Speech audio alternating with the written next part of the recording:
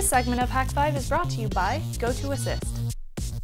And now we are back with Miss Jeri Ellsworth, also from Technical Illusions, with the hardware side of castAR. Hi, Jeri. Thanks for having me on. I'm so happy that you're here. I haven't seen you in ages. It's I know, great. It's been forever. I think last time I saw you was with the purse. Oh, the Nintendo purse. Yes, yeah. the Nintendo Crazy purse. inventions all the time. Oh, all the time. No, wait, it was the bulb. The light bulb, yeah. Yeah, the one that reads your brainwaves. That's so cool. I have a pair of cat ears that read my brainwaves. Oh, I love those. The Nekomimi ears. Yeah. Yeah, they're exciting. Maybe I should wear those for Halloween. Mm. So we've heard about the software side of the castAR, but I really wanted to get a feel of how the hardware works and how you got the idea for this. I heard a little bit about how you found this reflective product just sitting around somewhere. It was a total fluke running into this property. I was working on a near-to-eye display. It's a display that puts light directly into your eye. Mm-hmm. So I had a bench-mounted system that had a projector and a bunch of optics and a beam splitter. And I put the beam splitter in backwards, so it was projecting out into the room instead of into my eye. And I was looking into this thing, and like, I can't see anything, but off in the distance I could see this beautiful image. I'm like, what's going on? What's going on? I tracked it down to this retroreflective material, and then I discovered that it solves all of these issues that you have with near-to-eye displays. Like, there's often issues folks have with a display so close to their eyes. They have eye strain. Sometimes it induces nausea.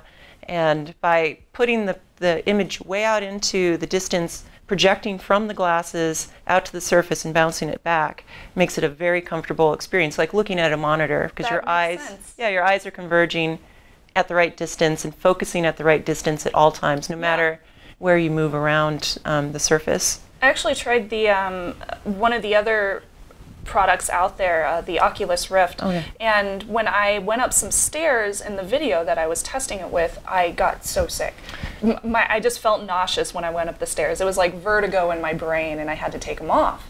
So this fixes that problem. So the retroreflective material fixes kind of the eye strain problem, but another aspect of our hardware is a super accurate head tracking system. So we made a sub-millimeter accurate head tracker that can track your head position throughout a full 3D volume, so you can move sideways, you can get in close, you can move backwards.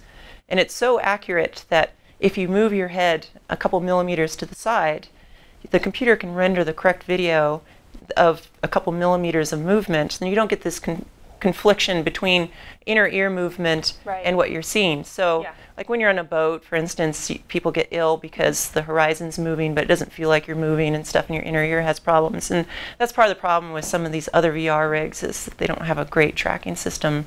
It could induce nausea. Yeah, that's happened with me before. Now, when I was testing this earlier... so you're mic'd up. Do we want to move that over? Dude, I'm standing in lava. It's going to be difficult to move. Wow. That is so cool. I noticed that it only works with the reflective surface, and you can only see things if you're wearing the glasses or if you're like directly behind somebody. Yeah. So it's directing light directly out? Yeah, so there's two projectors that project out to the surface, a stereo image, and it bounces back. They're running at 120 hertz. Nice. For production, we're going to 720p projectors. The one that you experienced was standard def. Yeah. But it still looked great, right? Yeah, Even it though looked great. It was still that 3D image, and it was very clear. Everywhere you look, where the material is, you get new pixels. So it seems like you have a display that's just like unlimited number of pixels out there, especially when you add the material. We also developed a near-eye display adapter. You know, if you're accustomed to that kind of having a display close to your eyes, you can click it onto the glasses, and there's a bunch of freeform optics inside of here that takes the projections, bounces them around, and directs it back to your eye. Ooh. So it is convertible, so you can do 3 different types of operations. So with this adapter, you can do the experience without the surface. Personally, I like the surface because you don't have any worries about it. I do too. Yeah. I'm envisioning myself sticking the surface all over the room so that I have like a complete 360-degree video game that I can play. Yeah, so along with the head tracker, we supply tracking squares which have infrared LEDs on them. They're just a little square that has an arrangement of LEDs. So what are those for? Those are what the glasses triangulate your head position. Okay. And so if you want to have a large volume of space where you can move around in, you just put these tracking squares so the glasses always can see them. There's about a 110-degree field of view on our current prototypes. So as you move your head, you need to have these markers so that you can... Every degree yeah. from each other. Okay. We have a lot of other exciting peripherals that we made for it also. We like really think... Yeah, cool. We think that board gaming is going to be huge with this. So you roll out the mat on your table, you have stereoscopic 3D images popping out of little characters. So we built an RFID grid that can go underneath the surface. And it has pickup coils every inch or so in here. Okay. And then we can measure the RF signal strength off of inexpensive, these are like 5-cent high tags. And you put them down, and with centimeter accuracy, we can figure out where you're putting a figurine. So you slap one of these on the bottom of your figurine, put it down, and the computer can know where your figurine is. And you can play D&D type games. That's cool. You can put this on a card. Yeah, it's kind of like playing card games or a board game through VR. And we've also developed a high precision RFID base that can go on miniatures and other things that gives you bidirectional communication from the figurine. So you can put buttons on it. So you can put it down. You can have like several buttons on here, like attack mode or defense mode. Yeah. We also envision, well, you can also send messages to this microcontroller on here. And so we see things like you could make remote control cars that you send messages from the computer, and you could drive it around the surface. And since we're tracking the position, the computer will know where the car is, keep it from falling off the table. So it'll be like the car knows where it is on the table? Yeah, and you can, with the glasses, of course, you can render a terrain that your car's driving through. And it's kind of a fun application. That's cool. Our next generation of hardware is 720p per eye, and that's what all this is. The prototypes you saw has this huge control box. It has like 8 chips in it, and we were able to shrink it down to one FPGA chip that does all the vision for the head tracking, drives all the displays, does all the communication of the PC. So it's digital video in, HDMI, DVI, and then a USB connection out. Oh, wow. And then 720p projection panels. These little guys are 720p. And what's exciting about this is all the work is done in this custom chip. So we're moving towards cell phone support. So you can hook. We're looking at Android support. So before now, there was no way to process image data on cell phones fast enough through a USB connection. There's just not a pipeline that big. So we only send like 72 bytes or something down, and cell phones offloaded of all that work. Oh, that's so fun. Yeah, I'm excited. So say I want to be able to, I'm going to support your Kickstarter and I get the glasses in. Which we just reached our funding goal today. Yes! Congratulations! Yay! Yay! But it's not over yet. Yes, it's not over. We set our goal to the point where Rick and I could ship product, but we don't have a lot of resources to do ergonomics, make extra games and stuff. So we have new stretch goals that we've added. So if we reach the next level, we're going to ship a D&D dungeon builder that can use our magic wand. I didn't talk about it. Yeah, what is the wand? The wand is essentially a handle with one of the tracking cameras on it and an analog stick and a couple buttons.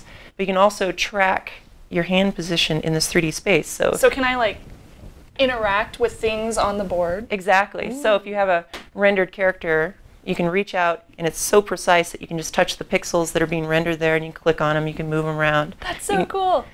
So the D&D Dungeon Builder is really it's exciting because it works with both the wand and the RFID grid. So if you only have this our package that has the wand, you can use it to digitize your D&D character's position. You go click on it, but you can play remotely with other players with this. So I put my figurine down, I click on it with the wand, an avatar shows up across the country with my friends I'm playing with. They put their figurines down, they might have the RFID grid, and it's just as easy as putting it down. It figures out that they've tapped down there. Oh, that's and then it shows up as avatars on my table. And then I can look around the table in 3D, I can move around. Yeah. And I see the right perspective, so I'll see the backside of their avatar. So, for example, if you're wearing the glasses and I am, on your side, you're going to see his face. On my side, I'll be just seeing, his sword and his back. Exactly. And that's the property of this material also, is that it's so directional. The light that hits it bounces directly back to each user.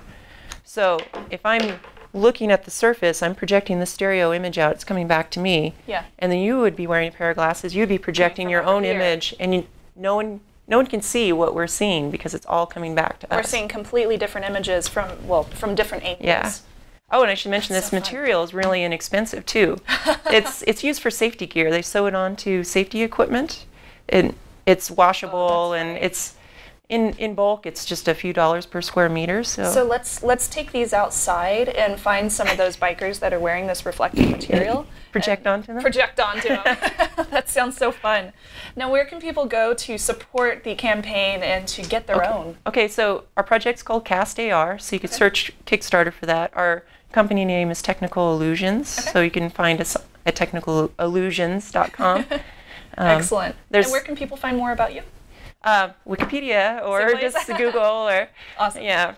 I have a lot of projects out there if you want to take a look at all my goofy projects that I do, like the light bulb thing we're talking. Yeah. Great. Thank you so much, Jeri. Is there anything else that you would like to inform us about with your projects? Oh boy. I'm sure I forgot something, but check out the Kickstarter and you'll see all Will do. Oh yeah, I'm definitely planning on supporting it. I can't wait. Well, thank you so much, Jeri. It's a pleasure to have you over here again. And we'll be right back after a quick break. I know how it is working in IT. It means constantly jumping from one problem to the next, and everything, of course, needs to be solved fast. Every minute counts. I mean, you can't waste your time juggling different tools and duplicating data entry. That's why I use GoToAssist, less copy and paste. It's from Citrix. They're the leader in remote support. And get this, you'll have all the tools you need in one nice little integrated cloud-based platform so you can work faster and more efficiently. See, GoToAssist includes 3 different support tools customized to your needs. Well, there's the service desk so you can log incidents and track the resolution. There's GoToAssist monitoring to proactively identify issues before they become your boss calling you in a huge headache. And of course, remote support to provide live and unattended support to any PC, Mac, or mobile device from anywhere to resolve issues quickly. I've been using them for years. It has saved my bacon on more than one occasion. So you can assist anyone. Sign up for your special 30-day free trial today. Visit GoToAssist.com, click on the Try It Free button, and use the promo code HAK5. That's GoToAssist.com, promo code HAK5. Welcome back to my favorite part of the show, the Technolust Photo of the Week. And this week it is all about Jermaine, who sent us a photo of his Technolust, equipped with a Wi-Fi Pineapple Mark IV, a rubber ducky, and so much more, including his awesome laptop. Thank you so much for your support, Jermaine. I can obviously tell that you're a Hack Shop fan, and you can send your photos over to feedback@hak5.org if you want us to show them in future shows. Just put the subject line as Technolust so we can find them. Well, that about wraps up this week's episode of Hak5. Hi, how are you? Good. You just really like those portals, don't you? All the frames. All the frames. So anyway, the Hack Shop. Yes. I wanted to introduce our newest product. Oh, that's the place where they can support us directly. You guys support directly every time you purchase from the Hack Shop. Keeps this thing going with the free education for the hacker community. And it's awesome because you were going to mention this. Yeah, it's the so cute. Wi-Fi Pineapple Mark V. It has 2 antennas? And so he can dance. He's like... I like to do this whenever I see him. There you go. Yeah! Yes. Mark V! Mark V. Yeah! Throw your horns up. Very exciting. So you can get your own Mark V over at hakshop.com. And also, of course, we value your feedback, so email us all the time, all your emails over at feedback@hak5.org. You could just set up a Gmail rule so that it just sends everything you get to feedback@hak5.org. Why not? I don't think you should do prism@nsa.gov. Yeah, oh, and don't forget that you can find all the ways to follow us over at hak5.org/follow. That's where you can find the links to all the social networks and things of that nature to find out where we're in your town doing crazy stuff. And I think that's about it for this week. Yes, that absolutely is. But tune in next week for a fantastic episode of your Wiggly Dose of Technolust. My name is Shannon Morse. My name is Darren Kitchen. And remember to trust your Technolust. Pineapple!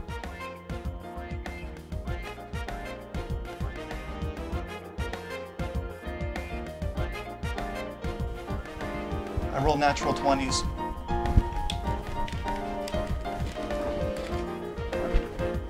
She does that.